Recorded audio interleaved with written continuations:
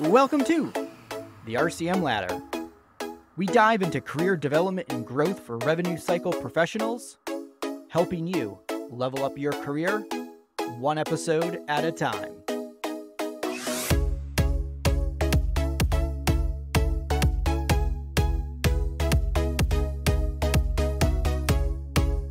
This episode of the RCM Ladder is brought to you by our good friends at the Health Exchange.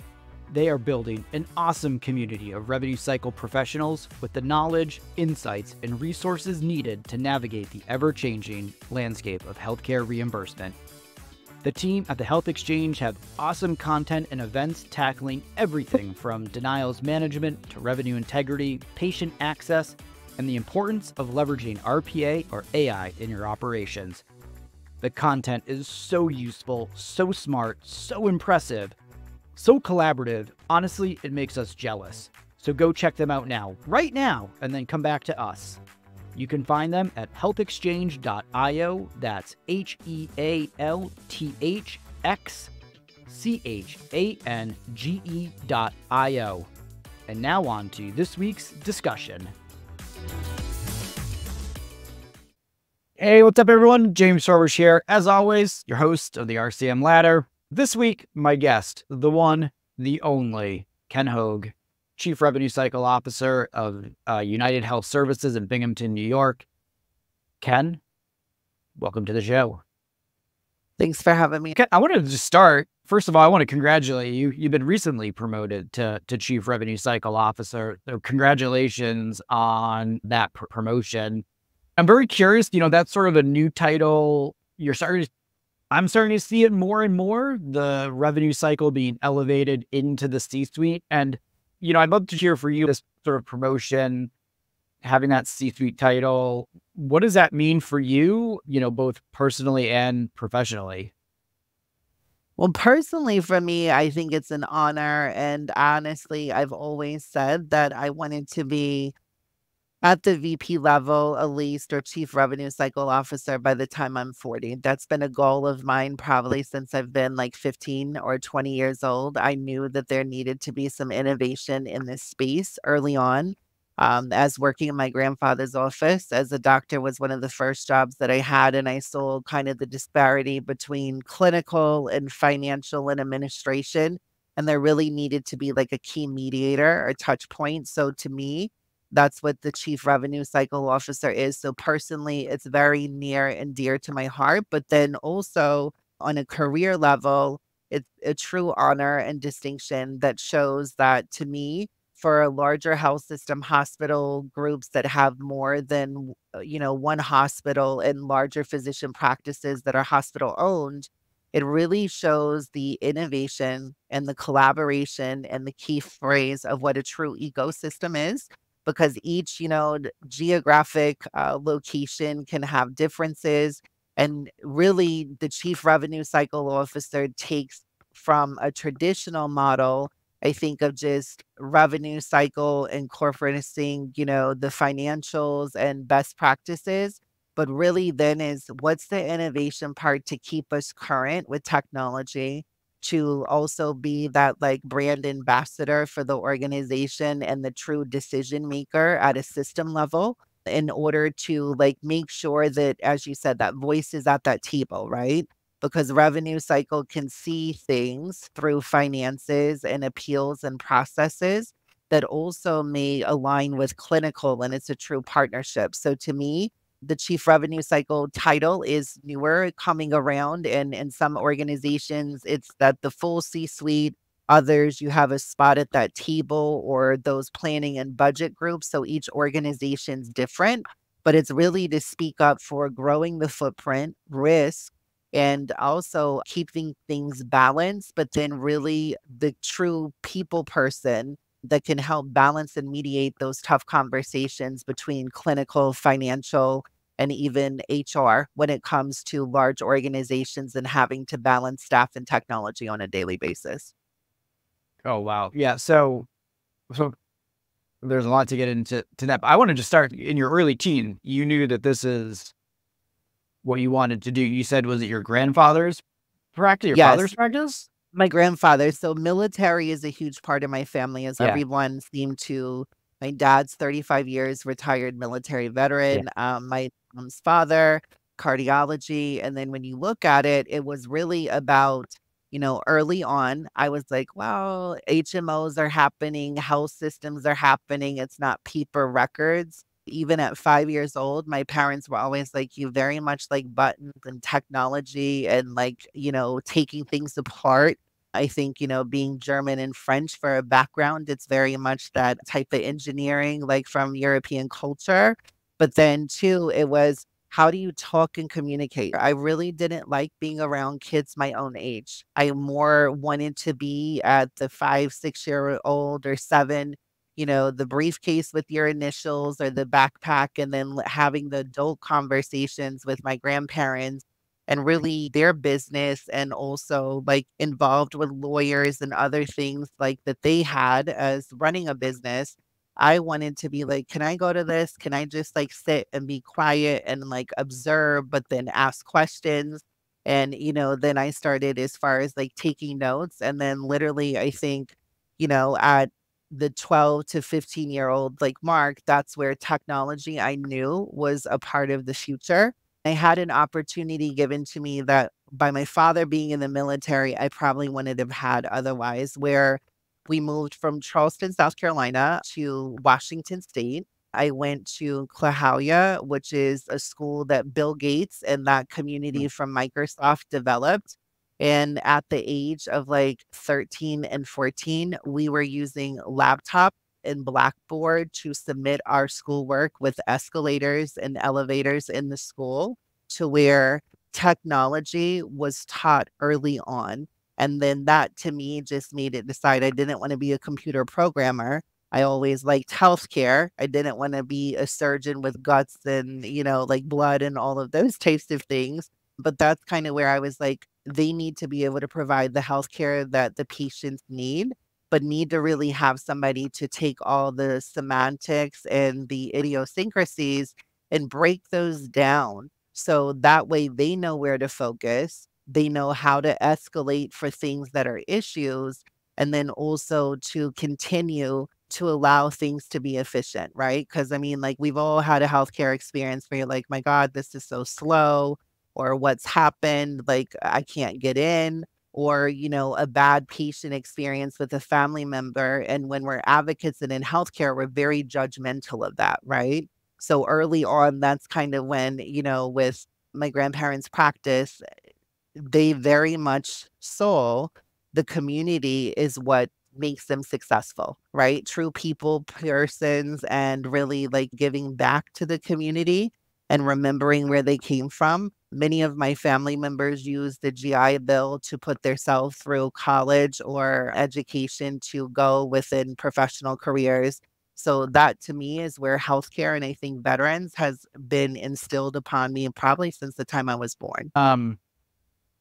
So, I'm curious for you because probably not everyone who works in revenue cycle knew from a young age or could you kind of see where they were going, right? I think a lot of it for you, I mean, has your role changed substantially since sort of being elevated to the chief revenue cycle officer, or what sort of that been like for you in that transition? Like what is now expected of you that maybe wasn't Well, I before? think we're still in the transition period. I would say that I was already doing probably 60 to 70% of it before because I was always that, director, senior director, executive director level, or, worked in a consulting role similar to a VP level to where I knew that I was always one of the strongest people at the table, right? Like I had to learn that I needed to be quiet more and allow others to talk because like I could see things and literally I see patterns in numbers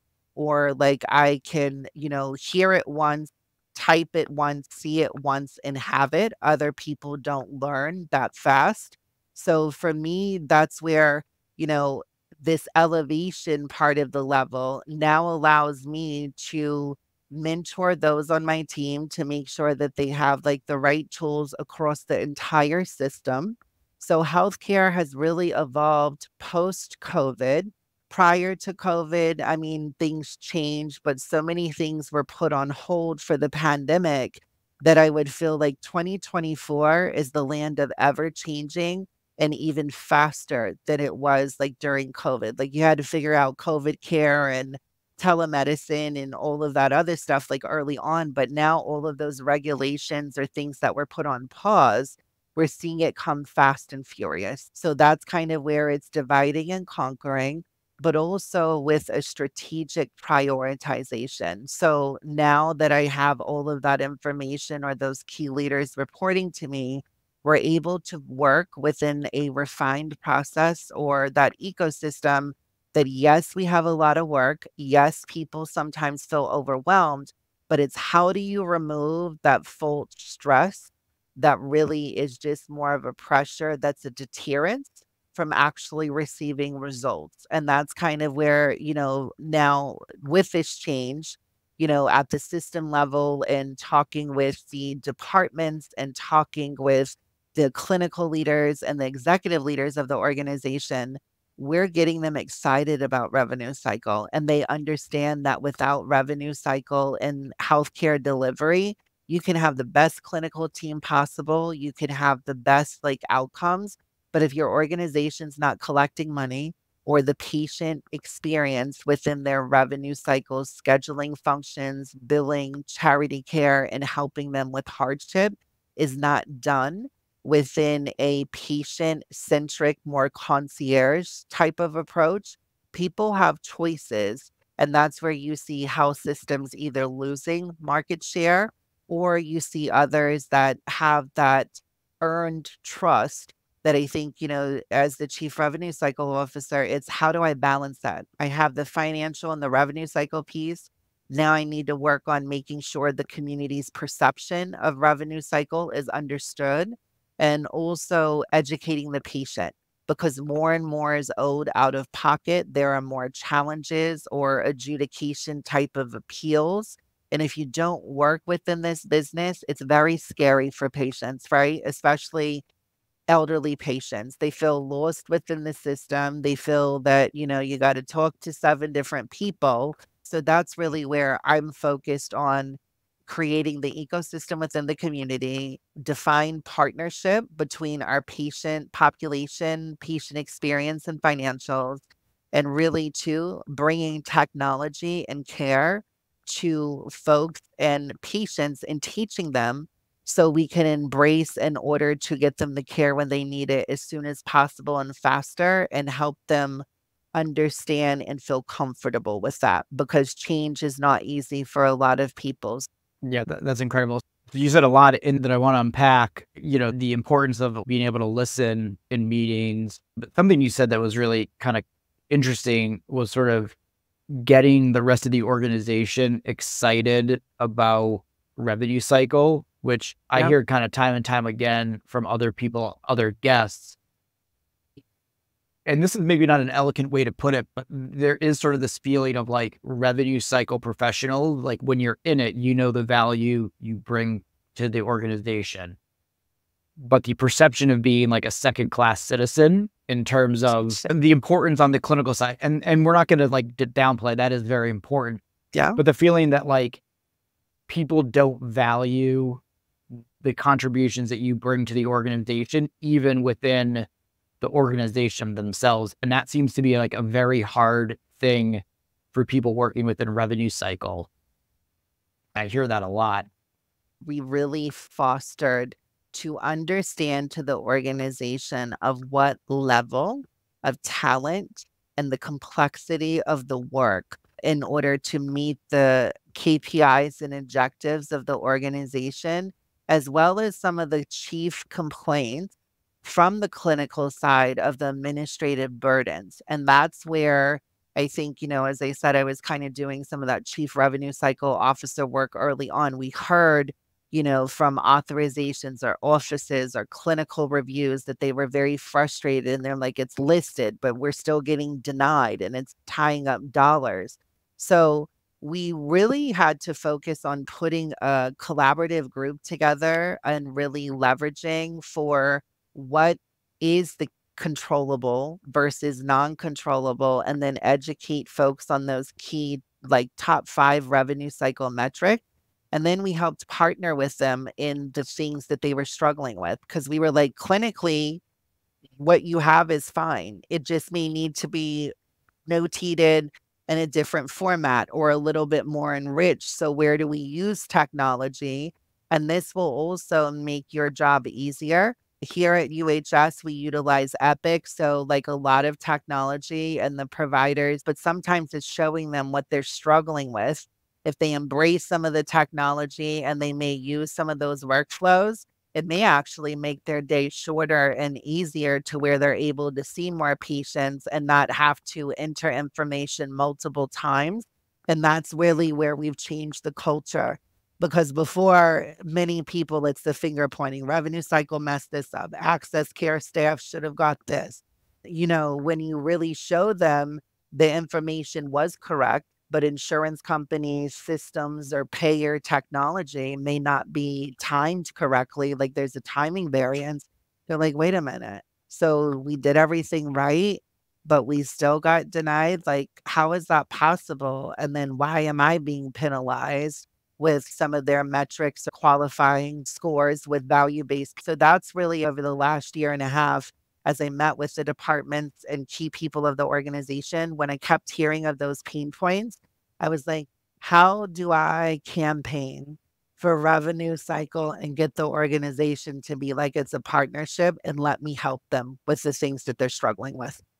I mean, it's so important. It's like getting people excited about the value that marketing brings, being able to communicate and get buy-in.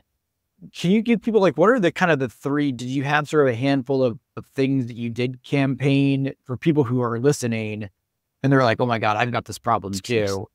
What advice do you give to them? Like, hey, here are the things that I did and that worked for me. Are there a few things on either side of those lens that worked and didn't work that you would advise people to try if they need to kind of be in that same boat to get that buy-in and that excitement for the revenue cycle function within their organization? Sure. So first, I think listen, right? And actively listen. When you're in meetings, if there's things that people are struggling with and you hear about it continually, then you constantly hear it. You got to be like, how can I help? Or let me see like what they're really talking about and let me put numbers to it, or let me put in like dollars or operating expenses. So how do I take the clinical language, translate that or mediate it within the financial language? Because now I have the clinical team to where they're like, oh, wait, he's helping speak and communicate to finance. We struggle with that like conversation and kind of mediating it. So then once you have it from the clinical and the finance side, that's where you bring it back together and then you start mediating and those wheels start turning of those conversations. But what I would suggest is, really having a strategic way to prioritize things, because once you're the, popular department or area that or the smart area or smart guy, they're like, oh, wait a minute, I need Ken and I need Ken and his team to help with this, and then that's where the team gets overwhelmed. How do you intake that information? How do you prioritize on the largest things that are clogging up providers' clinical time? Or how do you also address those things that are slowing down dollars for the organization? Some of the smaller things you may need to just say, like, hey, this is a nice to have, or this also, we keep hearing about it, but we know that the fix for this is so substantial, or there's technology being developed, but that's where you keep it on that trending list. So as technology advances, as folks leverage their EMRs more, you're at conferences and talk to other folks, you're not creating the wheel from scratch. Like you're focusing your resources and those dollars of resources to really be the best outcome as possible. Because every revenue cycle shop and every healthcare organization accesses a number one issue to make sure that people are getting the healthcare that they need as fast as possible. So if anything can help with access, financial outcomes, and being able to reinvest in technology to help your patients, that's where you need to leverage those. So to me, I would say listen, gather information, having those conversations and really performing the analytics and keeping those eyes and ears open at conferences or even creating your ecosystem when you're at a conference. I encourage folks to meet and talk to 2 or 3 people that they have not met before and ask them, like, what their backgrounds is, where they come from, because some people may have worked their way all the way up within patient accounting to, revenue cycle or finance, and others may be IT. So for me, I have that hat because I worked on the IT side and programmed, like, early on in my career. So that allowed me then to put those 3 languages together, but come up with the defined prioritization process, I would say, of at least 5 or 6 metrics that fit revenue cycle for prioritization, because otherwise, I think folks spend so much time reasoning or trying to come up with the solution that it's not outcome and isn't measurable. Because if something's not measurable, then I think sometimes we can have a lot of political attention there. And if it needs to be, then that is something that has to be discussed with the senior executive leadership team.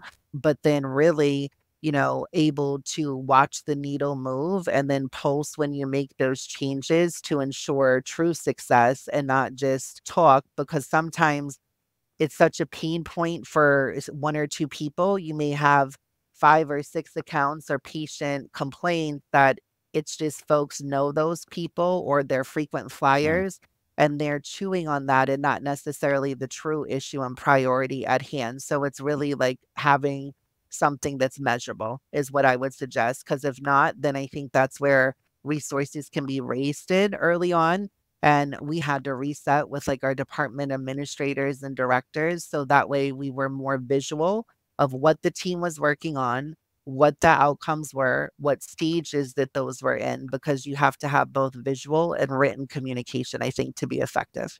Yeah. And, the project, the prioritization and being able to communicate that out.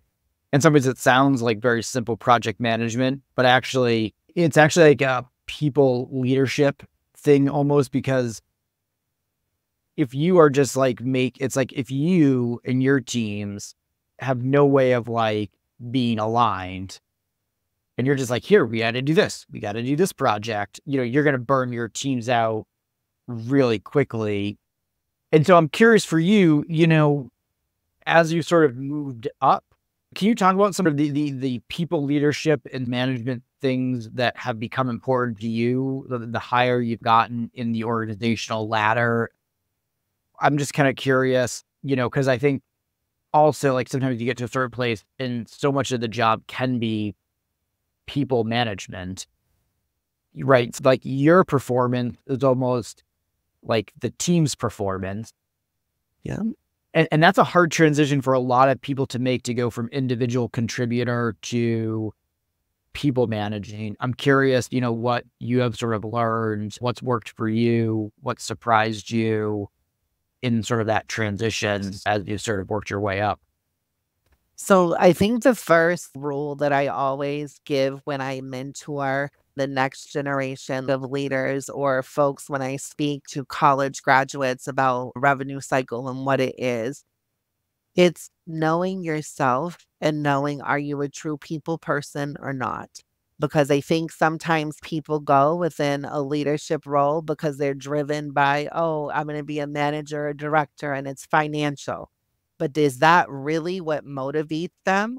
Or is it grooming people and teaching? And I think that when you have that dyad approach of you want to teach and you also want to advance knowledge or processes, that's what makes for a really servient leader, because they love to teach people. They don't withhold information. They want to say, I did this and it failed, but let's try this, or this worked for me at other organizations. And that's where it's sharing information and almost acting as that internal consultant to the organization, because that information else and make them go through that exercise that you know is already going to fail. That's just frustration. And as a leader, you're not speaking up for your team. And, to me, I think again, it's remembering where I came from. So, like I talked about early on, what I knew that I wanted to kind of like help within this space. To be honest, in, high school and college, I was like, oh my God, I hate accounting. And I absolutely hate like, logarithms and stuff like this. I want to be more in public relations and, the financial and business management side. And I'm a people person. But today I use that every single day, right? So it's kind of like knowing your A personality and your B traits, like for what your like personality and management style like makeup is, because I'm very much a people person, very high energy. But then my like inner self really is that kind of like data geek and like nerd aspect that I really like data mining and I like understanding and figuring out the complex things that other people struggle with. So, it's really knowing your strengths, knowing your weaknesses, communicating that to your team, being vulnerable, but, having and developing a core group of people that you can count on and then have that safe space. Many times within conversations, of a larger team, as you said, I'm not going to be successful and meet the metrics that I need to for the organization unless my team is working like a well-refined clock and moving things forward. So when there are issues, sometimes that's where you have to plan for the unaccounted for, and you have to address those as soon as it's happening. What I find is many people are like, just get it done, or let's not worry about that issue. And it continues to build. And then it takes 5 times as long to resolve that than it would to have a quick, crucial conversation when there may have been some conflict or some like information that was incomplete. And if you would have been astute and asked for that information from the start, it would have saved time, it would have saved resources, and your team then would have been like, not only is, Ken or other leaders that I've trained this way a leader, they're a servant leader because they're going to speak up for me when they know that this is not in the best interest. And honestly, they're going to speak of the risk, the facts, and the issues. And if we're still told we need to proceed and do that forward, at least we've put that on the table so folks can ask and like have to think about those. Because too many people, I think, turn an eye or are like, it can deal with itself. I think part of that may be the military aspect of me too. Like when conflict arises, it's how you actually like solve it, how you communicate it, and then once it's communicated, how you redirect people in order to keep them continuing. That way they're just not stagnant or at a standstill. I love that. And you actually, what's funny is as we're having this conversation, you answered the question that I was about to ask you, which is impact the sort of the military background has had on your leadership. Because, like in the military, it's very top, Regimented, yes. there is like it's like clear communication. Everyone needs to know what, I think, what is it? And it's like one up, one above and one below or something. You need to know what is happening at all times, like one rank above you and one rank below you in order to do your job effectively. We can touch on that a little bit more. So I think it's rounding, right? So, I mean, like my father retired as far as submarine chief of the boat and, had hundreds, if not thousands of people that he was responsible for before he retired with his 30 plus year military career. But I always saw my dad round, even with the uncommissioned officers and the officers, like the younger sailors, like I always saw him round and is like, so how are things going? How is your day going? How are perceptions? Because sometimes decisions are made at the top. Then when you look at the resistance, the executive leadership group has the most time to know about changes that need to be made and to drive the result. The staff or the entry level, like the front lines that are just out of college or just out of high school and working in registration, things like that, in entry level positions, they have one fourth or two-thirds, I'm sorry, less time to adapt to the change from when the decision is made. So it's really letting them know why decisions were made, letting them know how it's going to be measured, letting them know and getting them excited to be like, hey, if we do this, this is going to help you here. And this should also like help relieve some of the number of touches or frustrations or patients screaming at you because like now we have this accounted for. And so to me, that's something that always needs to be done. And the servant leader, but remember where you came from. Too many people, I think, graduate with their college degree and their master's degree, and they're like, I learned this in college. This is exactly what needs to be done. That's a hypothetical situation. Your frontline staff really see the things that change day to day or those barriers. So it's really removing that. And how I do that is we really have a safe zone, like a supervision type of like meeting to where I remove the directors out of the circle and the managers, and it's myself, the supervisors, the team leads, and the analysts. And I'm like, we just want to have like an open aired meeting. And I want to know like what has been escalated up that's not getting done or things that you've been told, like, well, Ken and the leadership team made the decision. We just need to get it done because then it wasn't communicated with the context that it should have been. So that's where you really address that and you address the state of the union. But then, two, you see sometimes, and like I said, you hear me say throughout today, step back and listen. When I hear the staff saying that we were known a week ahead of a change, maybe when I communicated it to the leadership circle underneath me for a month and it hasn't made it out, that's where I've got better homework to do or to make sure that, people get it out or help force the communication to happen because without doing so, it creates undue stress for the team. And that to me is really where sometimes you have to step back and listen for how things have been communicated down. And if there are some resistance or if there's barriers or information wasn't fully shared with along every team, and when you have a team of 500 plus people and different, leaders underneath you, if 6 or 7 of the teams out of 10 got the information and the other 3 didn't, why? Right? And then that's kind of where you have to, like, remove that because it's a balancing act. But to me, it absolutely has to be done. To me, I round every week and literally try to make sure that I'm in one area, like, every single day, and I call it coffee talk. I'm in the break room making a cup of coffee, a virtual town hall. I'm like, "Hey, I'm having lunch. If you want to join, here's an open town hall or aired this week, and here's some times. Just ask." We have set up a process to where staff can confidentially email myself and some of the other folks that are a part of that so we can see some of the things and suggestions that they may have to help with process improvement. But also things that they're like, hey, this change was made and we really weren't sure of this. And it acts as a confidential email. We really don't even know like who it comes into because it goes within our process Mhm. improvement team. And then they'll follow up with each of the leaders and are like, this was suggested. Did you know this? And that to me has been very eye opening. So again, step back and listen and review because perception's really everything in the business. It's how you are perceived and also like those results. You're not going to make everybody happy, but I always believe in the 80-20 rule. That's incredible. So much to unpack there. I love the sort of skip level. I love the coffee talk, the rounds.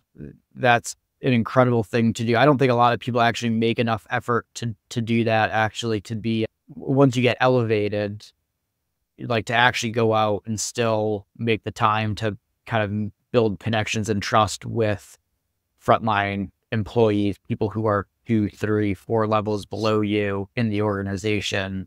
That's a good takeaway for anybody who is listening to this show, certainly. For you, like, what is the hardest thing about working in revenue cycle? You've been in it for so long. You started, young family business in some ways, and but I'm curious for you, because it's interesting, right? You're young enough where you probably remember payphones in the mall.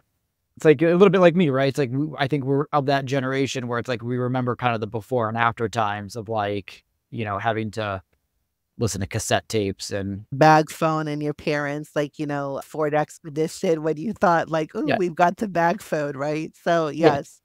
Um, Um, And not everyone has that, right? Like sometimes it's like you come up where you're just not used to technology or you only know technology. But I'm curious for you, like, what are some of the hardest things about kind of working in revenue cycle, especially for someone like you who has been doing it for so long?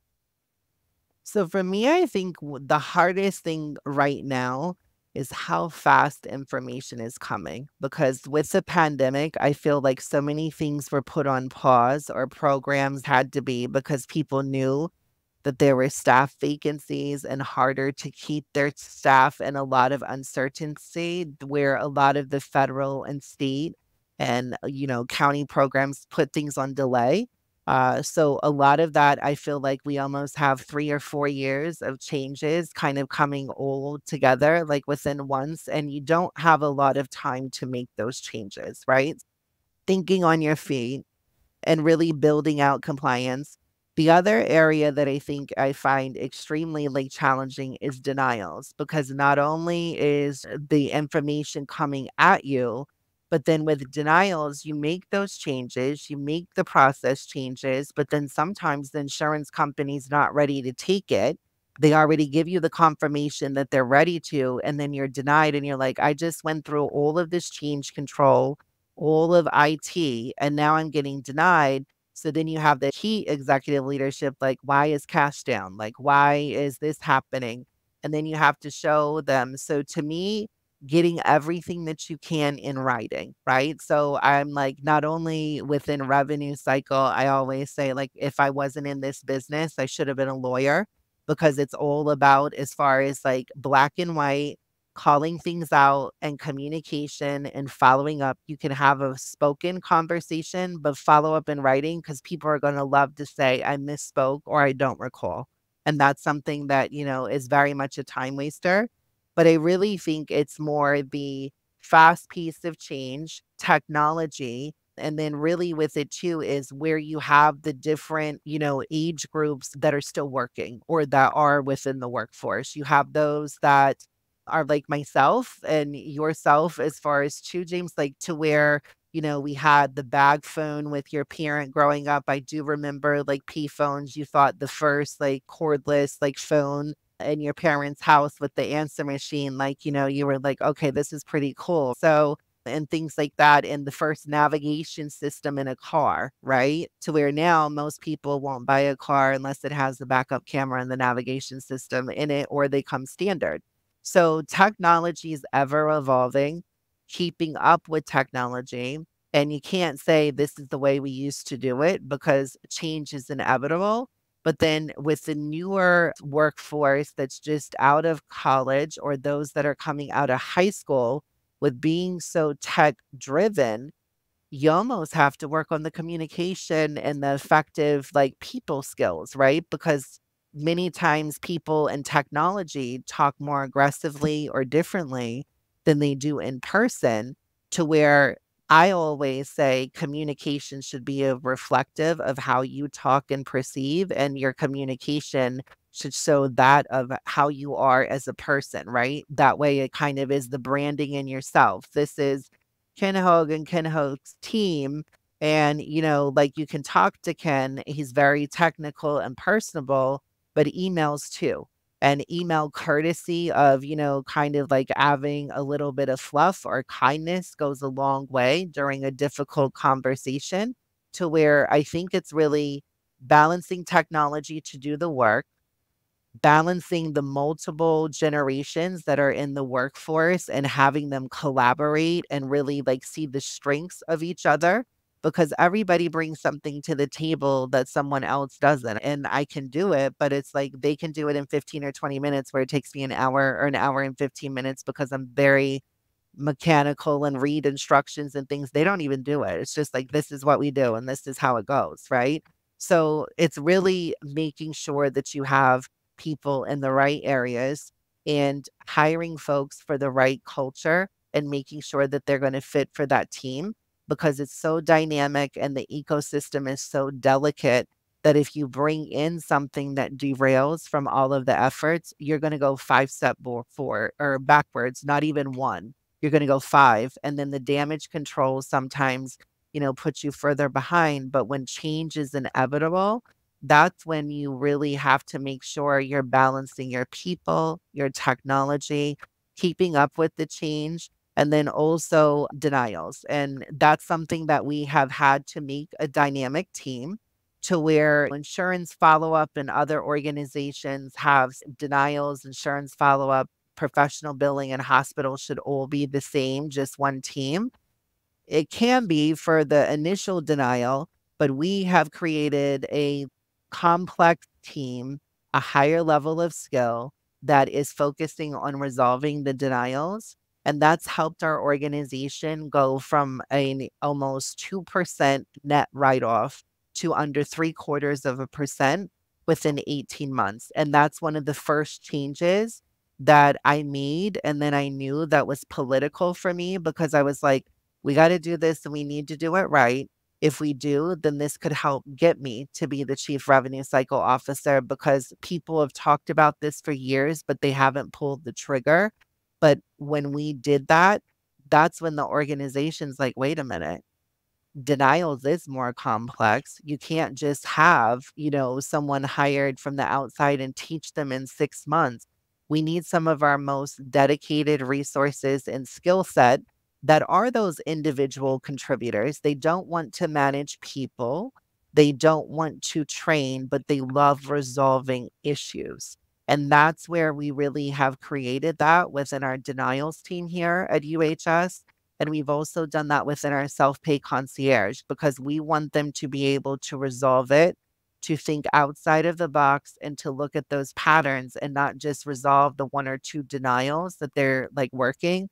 I'm seeing all of these denials from this payer and they bring that information to the table. So they're not only an individual contributor, they're also synthesizing that data to make a change and giving those suggestions to where then they feel even more valued. And they're like, look, I just helped the executive team and Ken stop the denials. This is going to get communicated to the clinics, but they may not like having those crucial conversations, but they like resolving that change.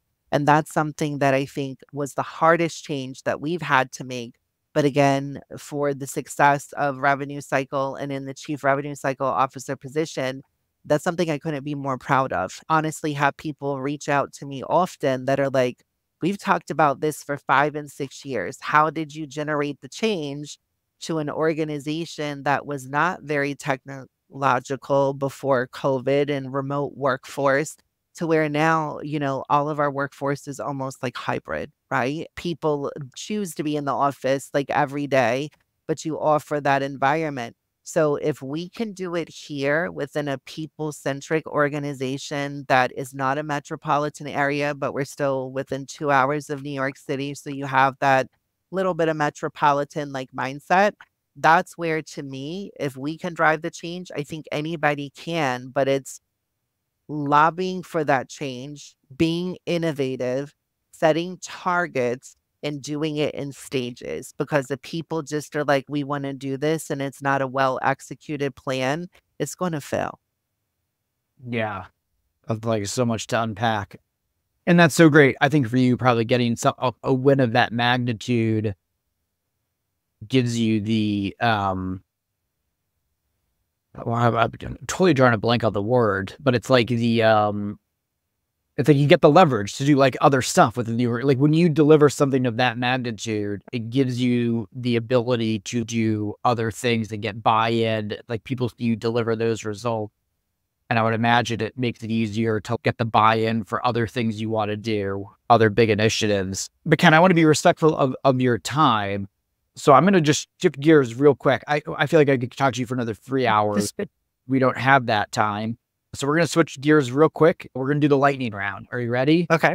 Yeah, all right. Sure. So 4 quick questions. First answer is the best answer. And I am not going to interject at all. I'm just going to let you quickly answer. And then after that, I'll turn it over to you.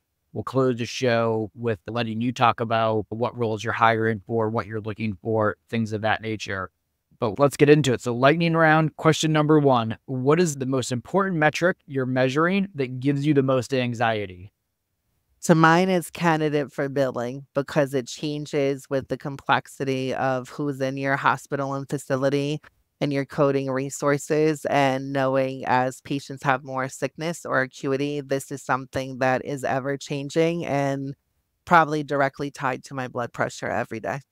What's the biggest goal you want your team to achieve in 2024?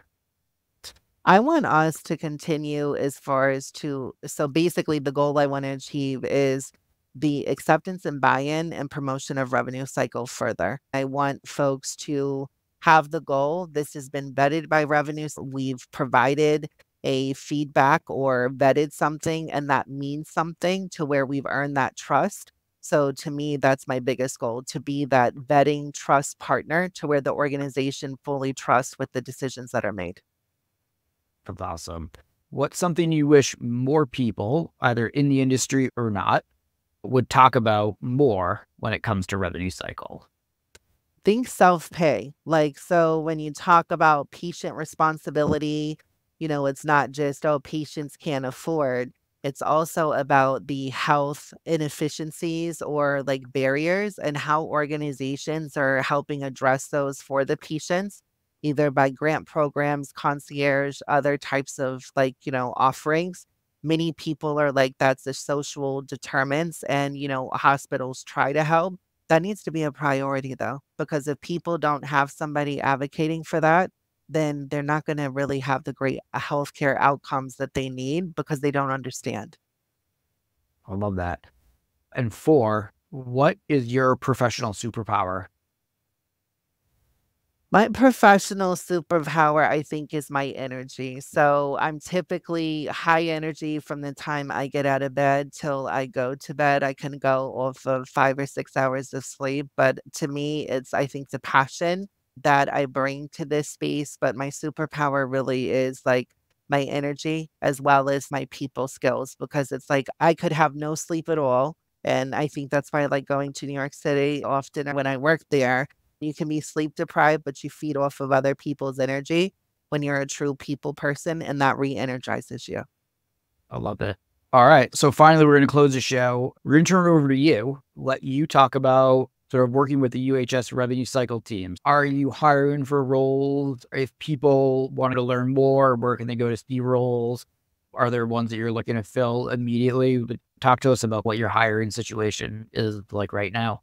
Sure. So it's much better than it was. Like, we have a few openings. We really don't have a lot, but we also have started to have people, reach out to myself or the organization from similar interactions as is today. We will be hiring a few revenue cycle analyst positions. There's a few coding positions that are open.